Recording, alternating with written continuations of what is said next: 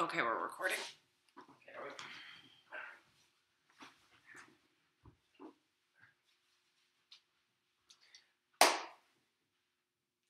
Hey guys, welcome to our home. Hey. That's Anthony. Duh. All right, while we are forced to close so everybody can stay quarantined for the coronavirus, we are going to take you through today's workout. Anthony's going to do the workout. He's going to warm up first and make sure that everybody has an idea of what the warm-up is, what the movements are.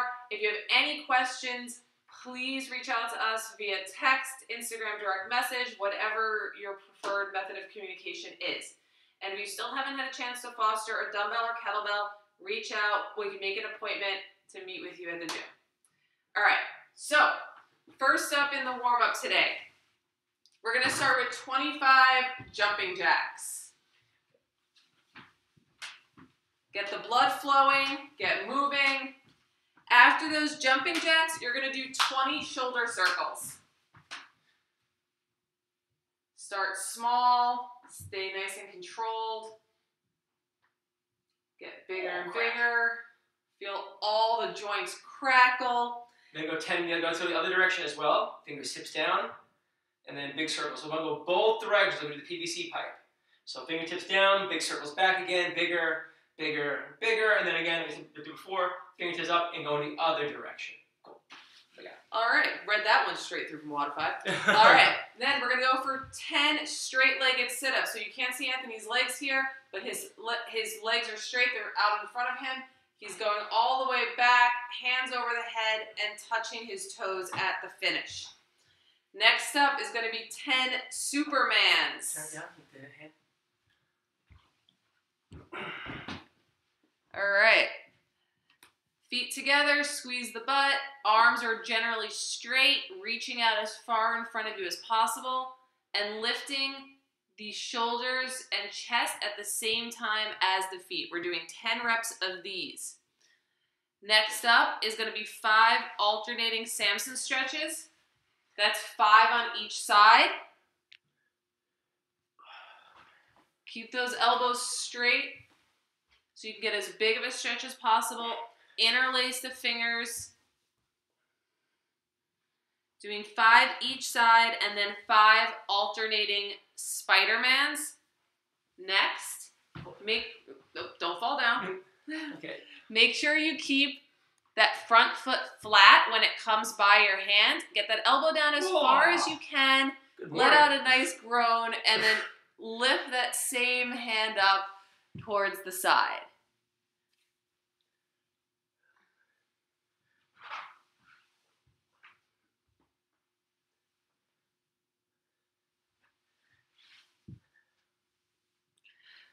Once you are done with this warm-up, you're going to move on to your mobility. We are going to do an actual couch stretch today. Here's our couch. Is this Raymore Flanagan, right? Yeah. Raymore Flanagan. Okay. Today's workout is sponsored by Raymore and Flanagan. All right, and again, open that hip up, keep that foot flat, try to get that knee tracking directly over the ankle, and reach those hands up. There we go. And we're gonna hang out in this for about a minute. After a minute, you'll go ahead and switch to the other side. Did you forget what side that was? I did forget just now. So I know how you guys feel. Anthony doesn't usually work out this early in the day. Yeah. Usually yelling at you guys. Yelling, coaching. Same thing. Mm-hmm. All right. After that second side, we're next going to shift into pigeon pose.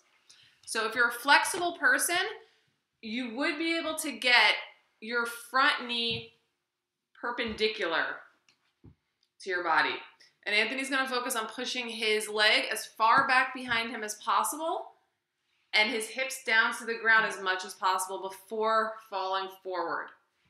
If he isn't able to get his hips down as far as this, a lot of you can come up in a position where, like, you find a lot of people are, right? Yeah, so a lot of people are going to look more like this. You're going to have about like 7 inches between your body and the ground, right? In this case, you don't want to fall forward. because you want to just focus on pushing that hip into the ground. You'll do about a minute here, and then you'll go ahead and switch to the other leg.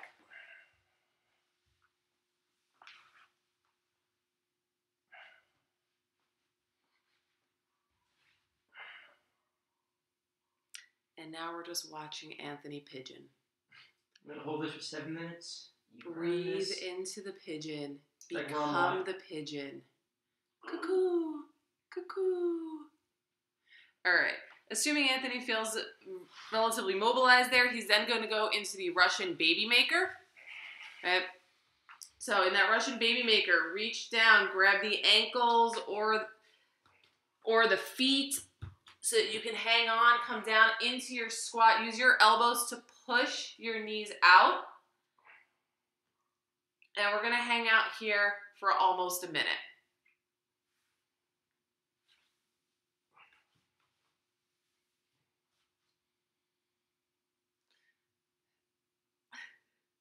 Are you going to do this for a minute?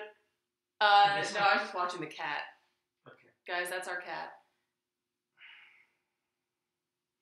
All right, come on up, Anthony. All right, so today's workout is a 20-minute AMRAP. We're gonna do 5 kettlebell or dumbbell bent over rows per side, 10 push-ups, and 15 air squats. All right, with that dumbbell or kettlebell that you may have already owned or may have fostered from the gym, that's something that you should be able to easily do those 5 reps without stopping. It shouldn't be that shouldn't be that challenging for you in the first couple of rounds. Obviously, it'll get harder and feel heavier as we progress through the workout. So for those 20 minutes, you're going to move through 5 bent over rows per side, 10 push-ups, and 15 air squats as many times as possible. For that bent over row, we're using our coffee table here. Right? Anthony's got one hand on it, one knee on it, and his back is nice and flat, right? I'm just staying out of the range of this camera. All right, his head is down, so you notice his neck is in a neutral position. He's not looking up. Go in a bad position. So that's a bad position. We don't want to see this. And we also don't want to see an overarch with the head looking forward, right? You want to be just looking down at your fingers, basically. So you lift your chest. Yeah. So go ahead, pick up that dumbbell or kettlebell, and then you're going to row it up to the side 5 times. Keep that foot flat on the floor. After 5, you'll rotate out to the other side. I'm going to check real fast. Now, if you don't have a coffee table, like a glass coffee table, we can still do the row. I'm going to do the other side so you can see it as well. If you don't have a coffee table, we have to do almost like a lawnmower setup, so you can pull a lawnmower. So I'm going to take it on this side, all right? So I'm going to load up my hip here. That foot's going to be back. If you notice over here before, my foot was back here. Elbow resting on my thigh. Same setup, as Michelle said, tall chest, right? Nice and long spine, and rowing back up for 5. Remember, driving the elbow back. Cool, now I got equal pump. All right, after that, we have push-ups. We have 10 push-ups. Okay. We have 10 push-ups. They're going to be hand release push-ups. We're going to go to the ground here. Obviously, hands are sitting just outside in line with my shoulders. Thumbs, fingers nice and wide. I'm pushing into the floor. I'm going to come all the way down. Chest touches the ground. Hands come up. I'm going to drive up. Squeeze everything. Squeeze my quads, squeeze my butt. Abs tight. I'm going to get 10 of these.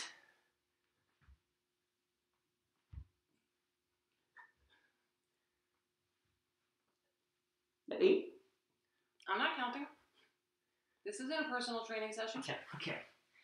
Finally, camera.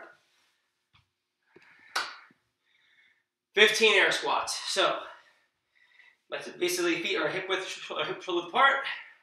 Nice and tall. I'm going to come down, and I'm looking to get my hips ideally below parallel.